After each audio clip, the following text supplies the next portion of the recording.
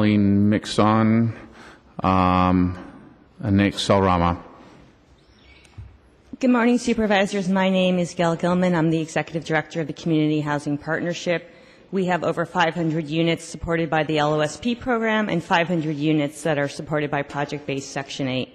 We are so excited that you're having this hearing today. Community Housing Partnership fundamentally thinks we should be having a discussion around the housing ladder. You're going to hear actually from many of our former tenants today who have successfully transitioned out of supportive housing. I think it was either Supervisor Farrell or Marr who asked the question, what housing type are they going into? And while there's no formal tracking, we know anecdotally the number one place they're being placed is in San Francisco Housing Authority units. You'll hear from families and single adults who successfully thrive there, paying only 30% of their income and can maintain their housing with less intensive services.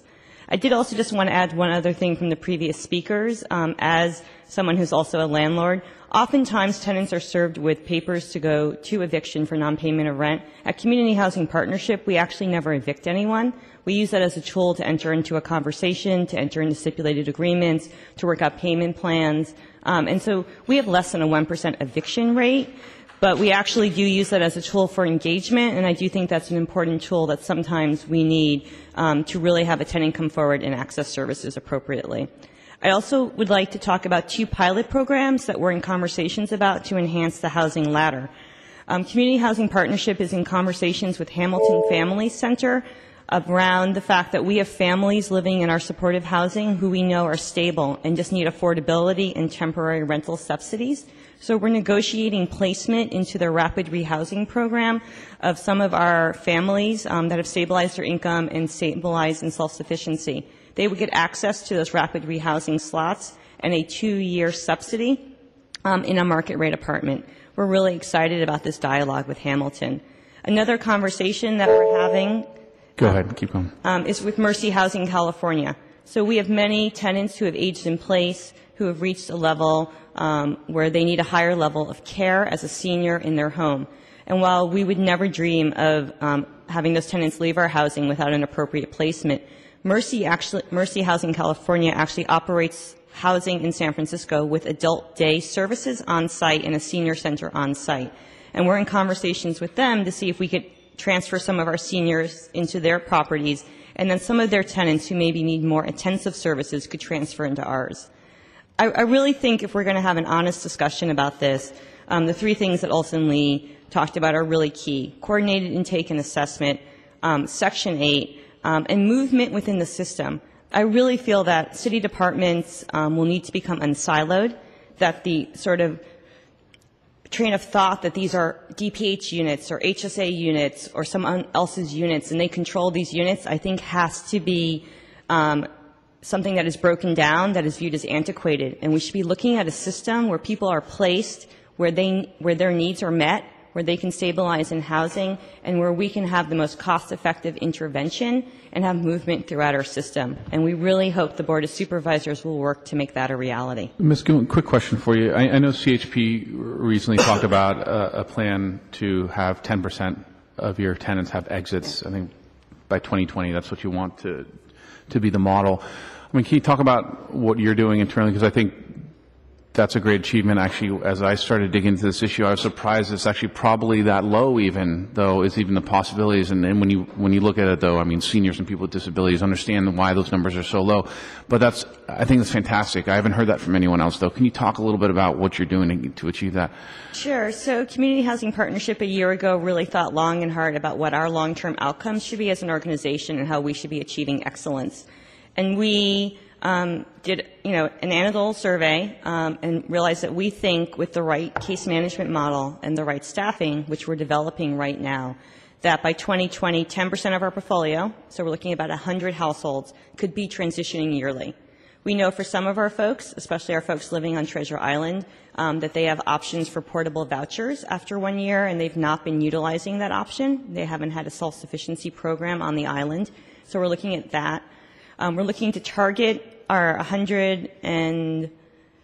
about roughly 150 family units to be the bulk of that move out. We're also looking to really focus on the over 66 TAY, or opportunity youth that live in our housing. We don't think that a 22-year-old should move in to a housing unit and live there until they're 54. We think most of us from development, we move on, we get married, we have children, we have partners, we do all sorts of things that you cannot do in our housing because our occupancy is restricted. So really working with our youth for those exits and our families. And then our plan is in probably 2017 to roll that out to our single adults. We're super excited about this, but it's also a blessing and a curse. So I know, there will be a hearing later today and other opportunities, but I just do need to note that Community Housing Partnership is really saddened by the policy decision by the Human Services Agency to place all our non-placement units in Tier 1. We responded to the RFP clearly stating they should be in Tier 4. And actually everyone who will be speaking today from Community Housing Partnership who has moved out has come from that housing stock. They actually have a much higher move-out rate, and that's due to the services we have on site. And right now those services are slated to be cut in half. So we do really know that to be successful in this, we need deep services. We need the workforce programming that CHP provides. But we also know that 1 to 75, the caseload model, will not be sufficient, Supervisor Farrell, for us to reach this goal. Okay. Thank you very much. Supervisor Avalos? Yeah, thank you. Just in response, we had a good conversation last week about what are the best outcomes, and providing the deeper subsidies, deeper services, is really what helps, especially around employment work. And so and it's every year, it seems like we go through this discussion about what level of subsidies or what level of services we're going to have in our supportive housing sites in HSA. And it seems to be moving counter to what we're talking about and what the rest of the direction that the city wants to take around, with DPH and other supportive housing providers. So I just want to, put it out there that I'm, again, kind of alarmed that there's a pushback on the model that you have been very successful in providing with your staff to people in your buildings, and I'm hoping we can kind of reverse that trend and, move it in the right direction. Yeah, Supervisors, I think it's a resource question, and this was a policy decision from HSA. They're shifting resources. I think the master lease program is absolutely under-resourced. I actually think the solution would be increasing the baseline budget for HSA so that they have a larger pool of funds to work with, and they could all be funding their whole portfolio on a model that promotes move-out, that promotes workforce activities, and promotes self-sufficiency. So I know it probably wasn't an easy choice for them. I think non-placement is not a rational, data-driven reason to reduce services because they don't control placement. And I think that's the crux of the housing ladder argument, that placement should be irrelevant. It should be based on needs, on self-sufficiency programming, and how people can achieve the goal of moving out and being independent. Supervisor Moore?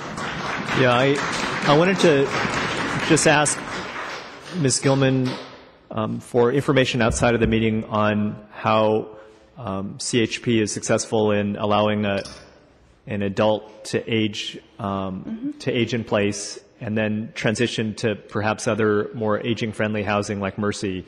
I know that the population, as somebody raised single adult males being the main concern, but I know a lot of them will become from baby boomers to seniors very, very soon, and unless we adjust for that with transitions to housing that's appropriate for people with disabilities and aging, we're going to have another crisis on our hands, I think. But thank you for the great recommendations and the charts and other things about the model that CHP has developed. Thank you. Thank you. And we have a handout for you as well about the Hamilton Community Housing Partnership model as well.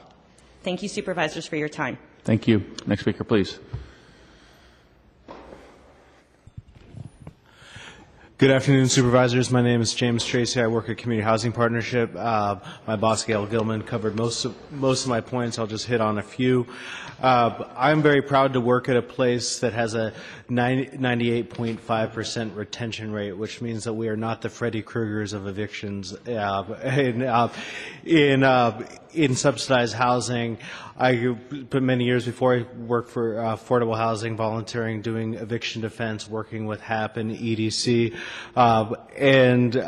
we've seen what can happen. But why does CHP have a 98.5% retention rate?